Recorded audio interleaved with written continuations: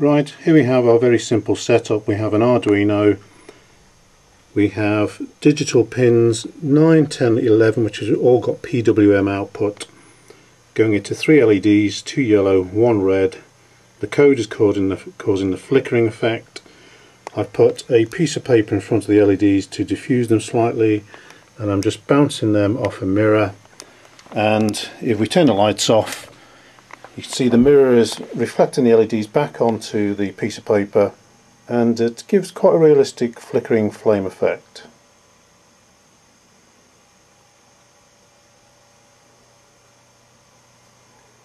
Now if you were to increase the number of LEDs through the use of transistors with greater power, etc., then you could create a pretty bright lighting effect that could be used in a fake fireplace or in a model diorama or something like that.